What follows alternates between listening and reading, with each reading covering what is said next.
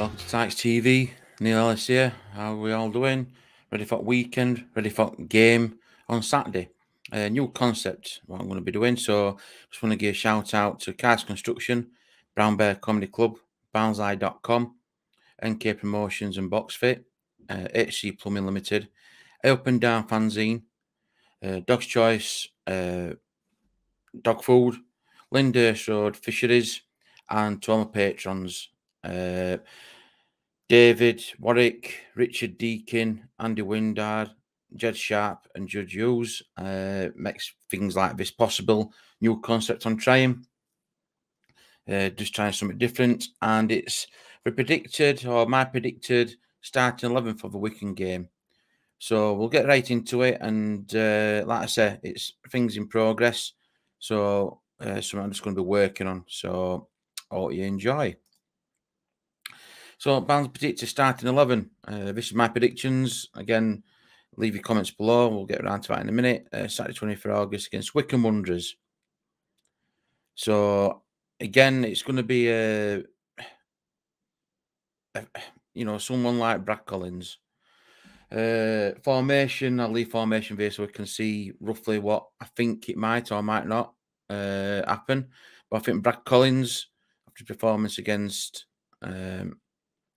Tuesday against Bristol Rovers, I can't see there being many changes, if any changes at all. And I might elaborate on odd one or two, which I think, but I think we all know that Brad will be number one. Jordan Williams, again, more or less speaks for his son, scored a goal. Confidence is there, so why disrupt out? And I think apart from Will Undermark or maybe Conor McCartney, you might play in that role until we get something sorted out of transfer window. So again, for me, Jordan Williams plays in that right wing back role. Going to defence, central defence, middle of defence, captain as well. Mads Anderson, I think we'll just keep him as it is. He's not going to change there apart from any niggles are out. Robbie Cundy, a bit undecided with Robbie. I thought he had a steady game, an improved game. I was undecided whether he'd change him for Connor, at back, or whether he'd keep it same.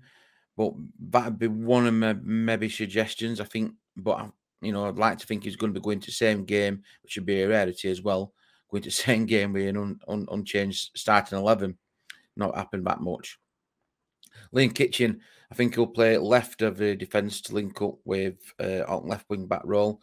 Again, steady improvements from performance against Bristol Rovers. So, would you agree or disagree with that back three? I think we'll be playing back formation because he tends to like that. And I'll come to something about formation a bit. What I noticed or tend to notice a bit. I don't know if anybody else will want to comment on that. So, goalkeeper and back three, would you more or less keep it as that? Or would you, replace Cundy for McCartney? Would there be any others there? I think it may be more or less that. Callum Styles, left wing back.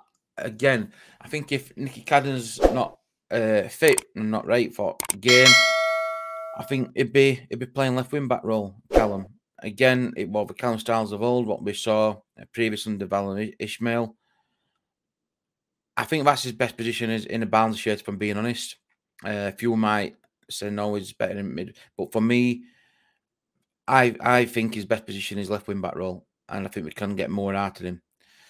So if you're looking at formation via, you've got your three, centre backs and your two wing backs, right wing backs, what you want to call them, left wing backs.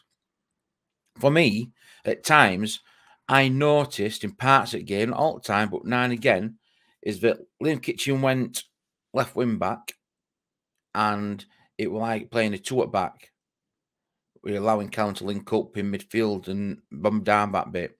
And then when it needed be, dropped back and went back to a three at back again. So again, is that flexibility? Is it, I think, what's been worked on? If Callum goes down, you all move over one. And Liam Kitchen more or less fills that role via two at back. Again, it all depends on opposition we're playing as well. You're not going to go full gun all, but when there's chance for you and it's linking up, if Callum Styles linking up well with midfield or getting down wings to get balls in box, then it gets to kind of an attacking formation. It gets to be like a 2-4 you know, a two at back and a two at wing back.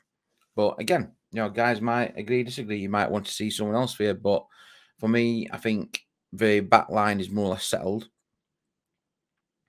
Benson, need to send him more. I mean, lads on a golden streak at the minute, last three. Confidence is absolutely through the roof. Is just getting better and better by each game that goes on. I've said it before in other videos. I think Duff's getting the tune out in him. He knows the player what, you know, he had it Burnley under 23s in, you know, in set up there. So for me, I think it's all ticking boxes, and I can only see it getting better, an improvement. If he has odd, you know, bad game or not an 8 or 9 out of 10, he has a 7, 7 and a half, 8, then it's not that bad a game considering to where they were last season. Luke Thomas.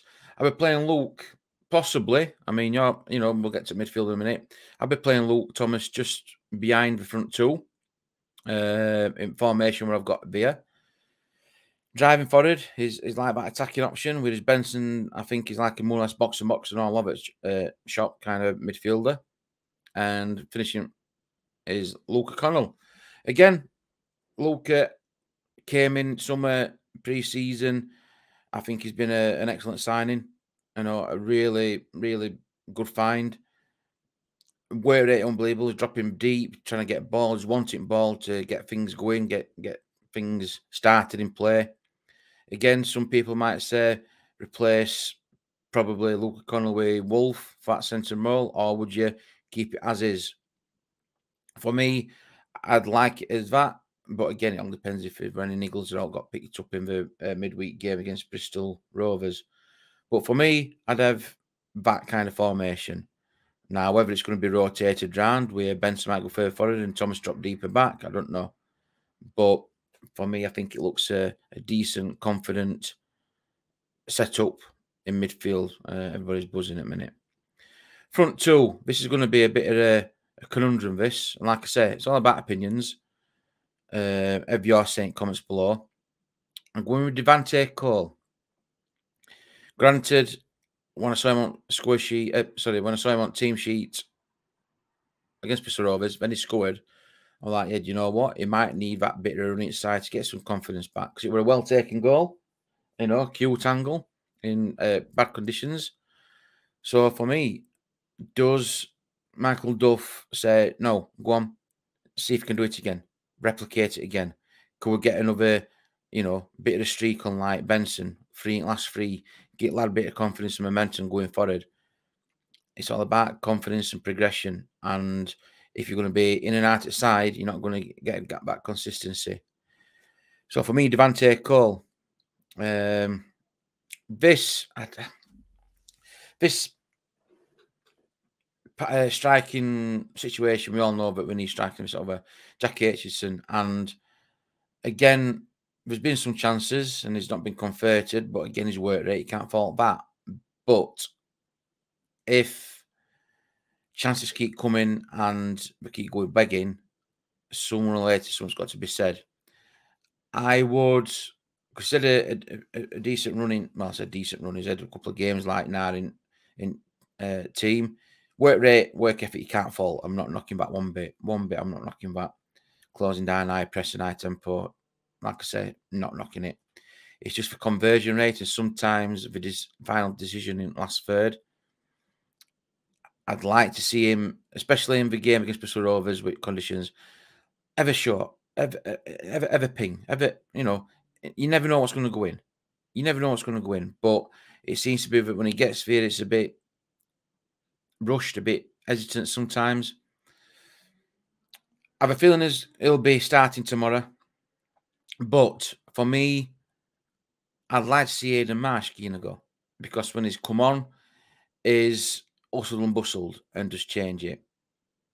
But I think we it being a team that won, the work rate and got high praise for performance, you know, everything will be a clean sheet, 3 goals. Would you be changing that? Would you be changing 11, barring injuries? Personally, like I say, apart from Aitchison and Cundy, you could see possible changes. Rest of it picks his side, apart from Styles. Obviously, if Nicky Cadden's, is back or fit, would Cadden be on bench? Would he be 100% fit? Or would he be not fit enough to go on bench? So again, that's my predicted starting 11. It might have been a bit different if we'd have lost or drew against Bristol Rovers, but I think we it being a win and a clean sheet, I think it more or less picks its sen. Again, let me know your thoughts. Barnsley v Wycombe, your start 11, have your say in comments below. And again, it's all about opinions. And if if you go for a certain player, explain the reason why. I'd put, McCartney at back instead of Cundy because of X, Y, Z, or because you've got to try and justify why you would think it could go in via like Aidan Marsh. I think Aidan Marsh deserves a start, a go. He's looked lively. No reflection on Jack Aitchison, but a couple of last few games been a couple of decisions or a couple of hesitancy in final third where I thought it could have been converted and put away. But it's all about opinions. I'm not knocking his work rate or like that. But goals win games. I think we all can agree. So yeah, you like that short clip. Again, it's just a quick rundown on my predictions. Let me hear your thoughts and predictions. I do appreciate it. Every one of you when you do reply. One thing left to say, you Reds.